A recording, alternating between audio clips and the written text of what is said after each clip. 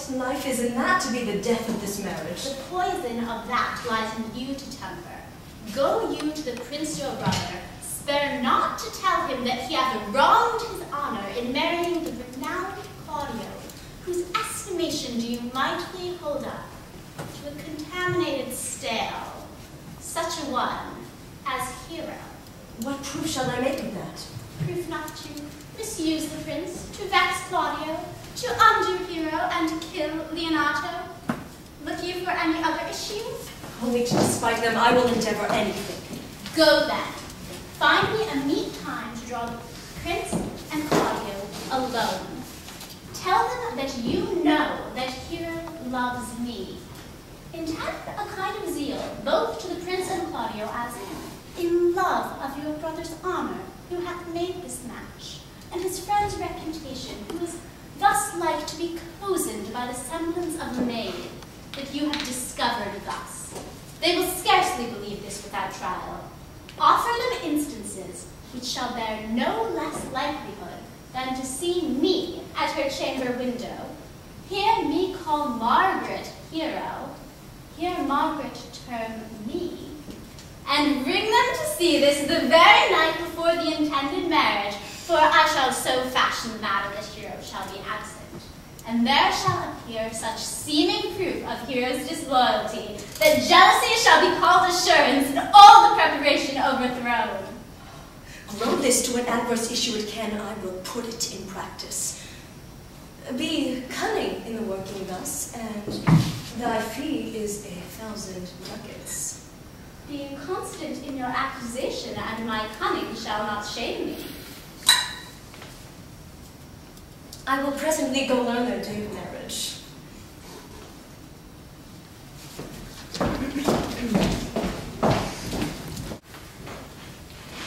I do much wonder that one man, seeing how much another man is a fool when he dedicates his behaviors to love, will, after laughing at such shallow follies in others, become the argument of his own scorn by falling in love. And such a man is Claudio.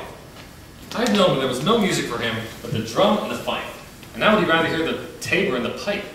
I would have known when he walked 10 miles a day to see a good armor, and now will he lie 10 nights awake carving the fashion of a new doublet. I mean, he was wont to speak plain and to the purpose, like an honest man and a soldier, and now he has turned orthography. His words are just a very fantastical banquet, just so many strange dishes. May I be so converted and see with these eyes? I cannot tell. I think not. I will not be sworn, but love may transform me to an oyster, but till he have made an oyster of me, he shall never make me such a fool. One woman is fair, yet I am well. Another is wise, yet I am well. Another is virtuous, yet I am well. Until all graces be in one woman shall not come in my grace. Rich she shall be, that's certain. Wise, or I'll none. Virtuous, or I'll never cheat her. Fair, or I'll not look on her. Noble, or I not for an angel. Of good discourse, an excellent musician, and her hair shall be of what color it please God. The prince and this your love, I will hide me in the arbor.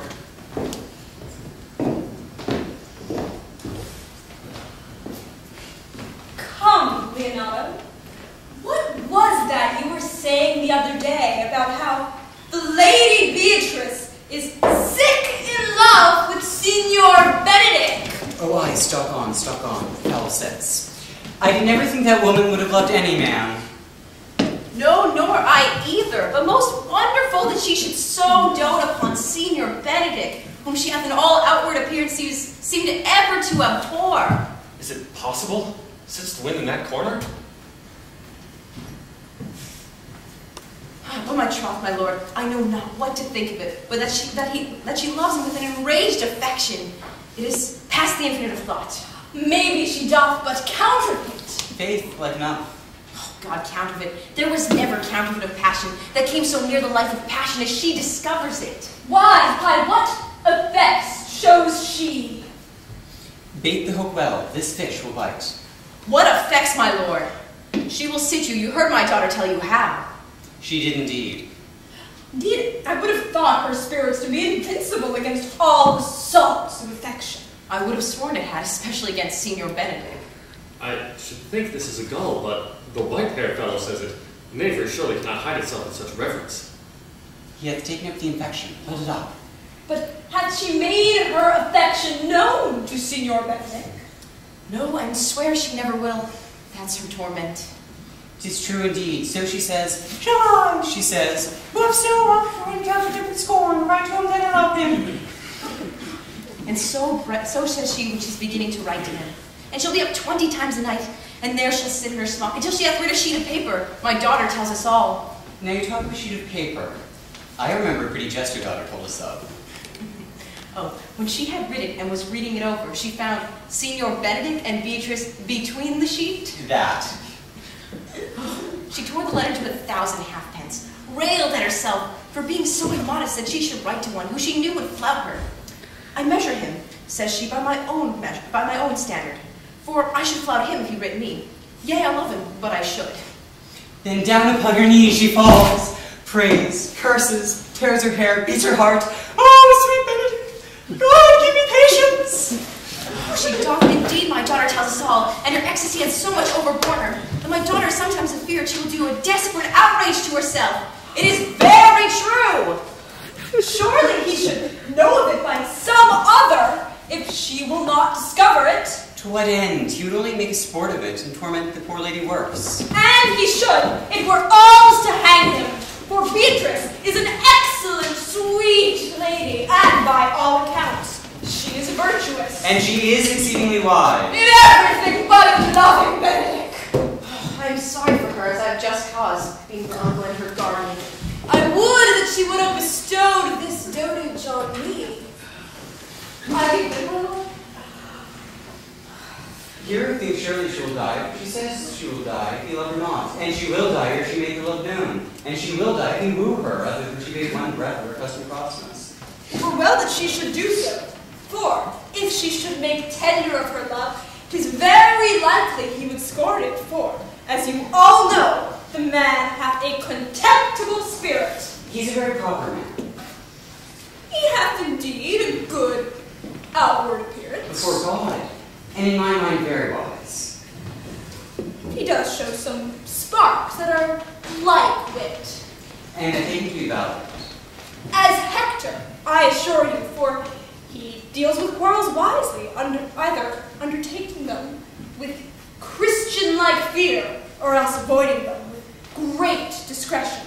If he do fear God, as means necessarily enter peace, if he break the peace, he ought to enter into quarrel with fear and trembling. And the man doth indeed fear God, however much it may not seem like it by some of the loud jests that he will make. Ah, well, I am sorry for thy cousin. Shall we go to Benedick and tell him of her love? Never tell him, my lord. Let her wear it out with good counsel. Nay, that's impossible. She may very well wear her heart out by then. Ah, well, let it cool. I love Benedick well, and wish he could modestly examine himself to see how unworthy he is of so fine a lady. Is your Grace take a walk? Dinner's ready. Yeah, I do not dote upon her this. I'll never trust my expectation. Now your daughter and her gentleman must the same net spread for Beatrice. The sport will be when each has an opinion of the other's dotage. That's a scene I would like to see, which will be as a dumb show. Let us send to call her to dinner.